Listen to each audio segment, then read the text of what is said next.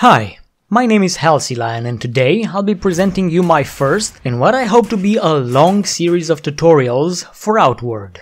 Because I didn't have time to really dedicate to the game when it was just released, I am now a little bit behind in terms of game knowledge. So today I'll only be sharing with you some early game knowledge that, if I knew when I started out, it would have made the game much easier. This is something you can probably find on your own in a rather short time, but who knows, maybe I've noticed something nobody else did. Emphasis on maybe. So, let's begin. When you first wash up on the shores of Ori, you'll have to search the initial area to find a few things. A fishing harpoon here, a pickaxe there, some clothes, torches and bandages, all kinds of stuff. Keep an eye out for shiny. Oh, and tree trunks that look like this. They have loot. If you've picked up those rags, throw them on the ground before talking to this dude. He will take pity on your nakedness and give you some clothes as well. Now that you have two sets of rags, you can scrap one of them into cloth fragments by heading to the crafting menu. From here you click on the empty box and select the rags. With the newly acquired cloth fragments you can either craft bandages or a primitive shield, which works very well with one-handed weapons such as the machete. For the shield you will also need some wood, which you can harvest from any tree without even using an axe. Wood is also used for campfires and arrows, among many other things. Now for some combat practice, approach these hyenas. They finna be byenas real soon if you employ proper combat techniques. To be honest, when I fought these on my first playthrough, they wreckaged me. Now I can easily take on both of them because they're actually not that hard to beat. So select a weapon. The spear has a longer reach, the pickaxe hits harder and the machete is faster and can be used with a shield. Then try your best to fight them one by one, because if you fight both of them they will try to flank you and get around your block. If you're as much of a noob as I was, your dodge timing is gonna be off and you will find yourself trading blows with the hyenas as you attack. And when your health goes down you will also see this icon here, which represents the fact that you are slowly bleeding out as a result of your injuries. Use a bandage to regain some health and stop the bleeding. But it's better to find other ways to keep your health up and only use bandages when you're bleeding severely. Anyway, if you defeat these hyenas you will have some meat and hides which will be used later. But if you get defeated, don't worry, your friend Izan will carry your unconscious body back home. For those who don't know, in this game you don't actually die and your progress is constantly autosaved. So if you bite more than you can chew, you don't have the comfort of a reload, you will have to face the consequences of your defeat scenario. Then you can lick your wounds and continue your adventure. Now that the game's intro is over and you're back home, it's time to study our surroundings. This home has a few starter items such as better clothes and a small backpack which holds 25 extra pounds of weight. You also have a stash which can be used to store extra loot that you can't quite sell. And downstairs we also have a kitchen. This one can be used to cook advanced recipes such as berry jam or meat stew. But because we don't have any ingredients yet, we're gonna head out. As you do, you will be confronted by an angry mob demanding payment. More precisely, you have 5 days to pay 150 silver coins. Fail that and your home will be seized as well as everything you have in storage. You can get it back later, but you're gonna have to pay a lot more. But let's not worry about that now, because making that amount of money is trivial. What you need to worry about is preparing to go out there. The first area, Chersonese, is rather forgiving and it's a great starter zone which can be exploited for quite a sizable wealth. But before we head out we still need to prepare, as I've already said, so let's begin with that. First of all, explore Cierzo village and look for more shiny stuff. You can find all kinds of beginner weapons, a water skin and even schematics to craft yourself leather armor, which is the best you can get in your first 20 minutes. You want me to teach you how to do that? Fine, you win. So you've climbed up here, went to the table and picked the schematics up. When you open your inventory, you simply click these recipes and you'll learn the blueprint. Then, when you navigate to the crafting menu, you can click the recipe, and if you have the 2 hides required to craft it, you'll notice that they're present in the recipe, but the first item may be blacked out. It took me a while to figure this out, but that box is empty because it requires an outfit, such as the rags. You can click on manual recipe and then add your current clothes, as well as the hides. Doing this basically improves your garments to the leather robe, which offers you slightly more protection and 5 extra pockets. By the way, the recipe isn't required to craft this. It can be done right after you've defeated the 2 hyenas at the start. Simply combine your rags with the skins and you're done. Then you can sell the recipe once you find it. Got the armor? Good, now we need to cook. If you massacred those 2 hyenas, you should have some meat. Perhaps you also have some berries or some other random ingredient? Good, good. Now we need a pinch of salt. So if you've picked up this water skin, use it to gather some salt water from the sea. Make sure the water skin has this icon, because if it doesn't, then the water ain't salted. Empty it and try again.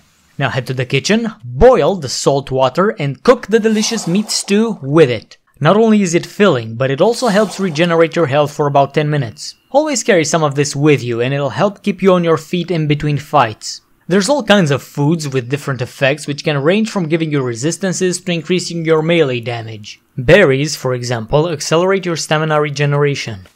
If no meat stew is available, you may always boil an egg over a campfire and it will have a similar effect. Quick info about cooking. If you wish to create advanced recipes like the stew while you're out in the field, you're going to need to carry a cooking pot with you and place it over a lit campfire. Simplistic recipes with one ingredient, such as the steak or the boiled egg, can be made with just the campfire alone, which needs to be lit with flint and steel.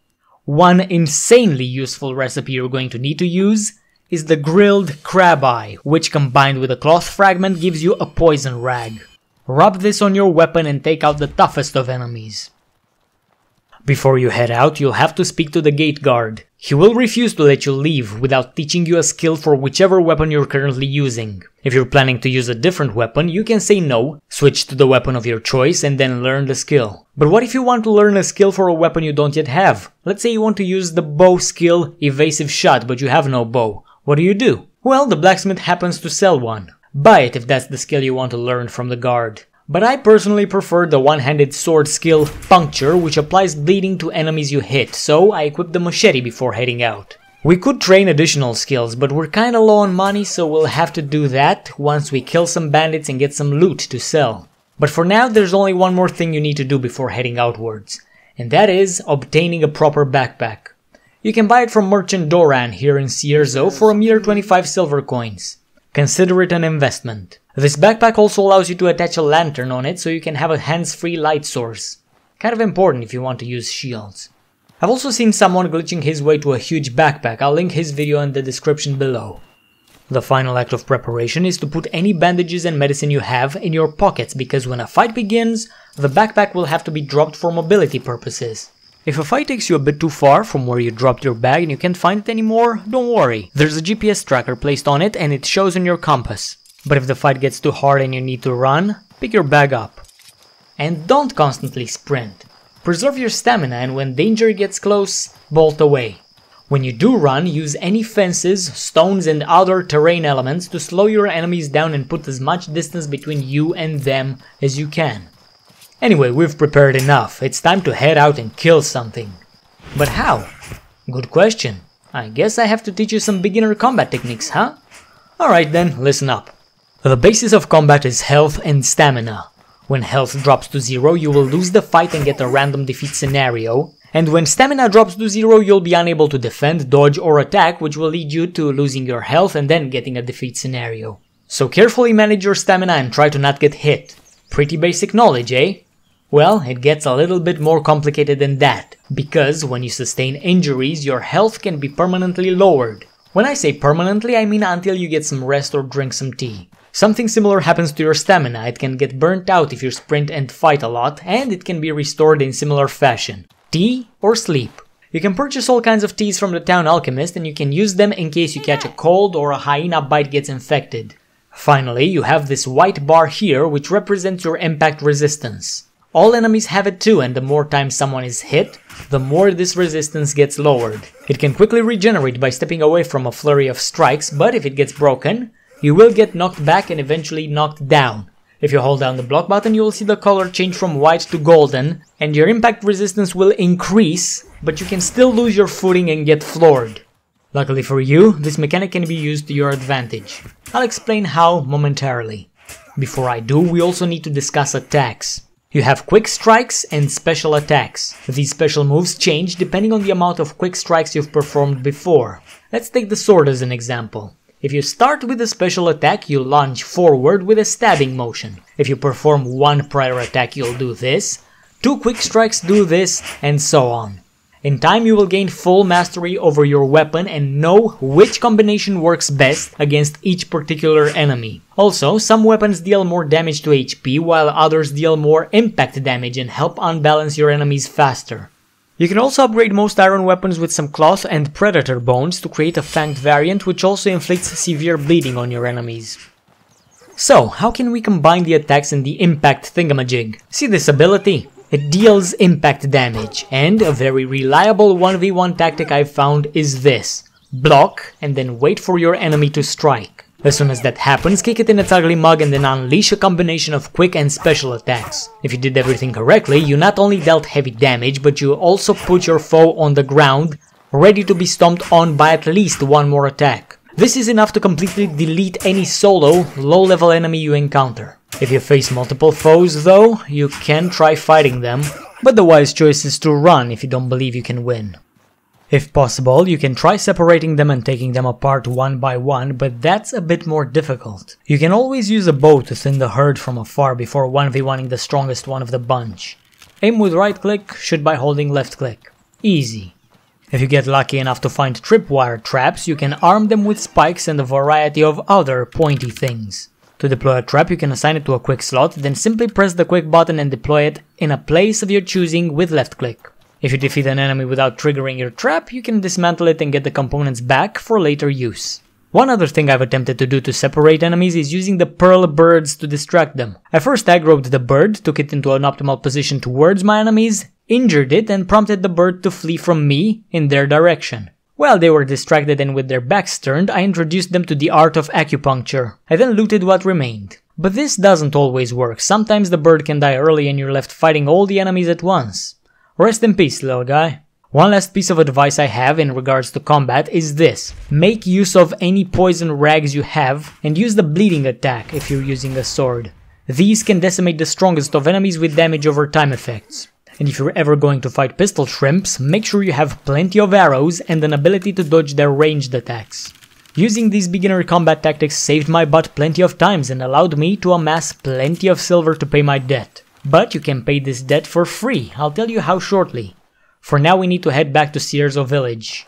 You'll occasionally come across these road signs which tell you where certain landmarks are positioned in regards to the sign. This makes the map easier to navigate. Anyway, now that we're back in town, it's time to sell our loot and use the money to train up. Eto here will teach you some proper combat techniques such as the shield charge, which deals heavy impact damage. A lot of the money you'll be making will be going towards the acquisition of new skills and gear to help you become stronger and stronger. But what about the debt? Well, didn't I tell you can pay it off for free? See, once you've emptied your bags a little bit, you can go outside again. But this time we'll use a different route, right across this bridge, and into the basement of the lighthouse, then through a bunch of troglodytes and onto the beach. Bring a bandage with you because you'll have to help a fellow tribesman back on his feet. This deed earns you a tribal favor writ, which is an adequate substitute for the 150 coins you have to pay, but I've personally done this after I already made a payment. So I sold the writ to a trader and only got 45 silvers back. A fellow by the username Made to Make showed me how to do this while I streamed the game for the first time. I didn't find it out by myself. Last thing I want to say is about maintenance, both of your body and your gear. As I was saying when I discussed combat, the longer you exert yourself, the more you get burnt out. Your health won't regenerate fully and neither will your stamina, so you will have to rest. But when you do, you also have the option to repair your gear. Simply select how many hours will you rest, how many hours will you perform repairs, and if you're in the wilderness, how many hours will you guard to prevent an ambush. Bedrolls and tents can be deployed to help you rest in the wilderness, and there's many types of these with different effects, which I will leave you to explore on your own because I've already talked about everything I wanted to and more. If I were to approach every subject in this game, I'd probably have a 10-hour long video, but that would take me at least a month to create. So once I obtain more knowledge about this game, I shall organize it into different tutorials and present them to you guys. But until then, I will have to say thank you for watching, and I hope to see you next time. Goodbye.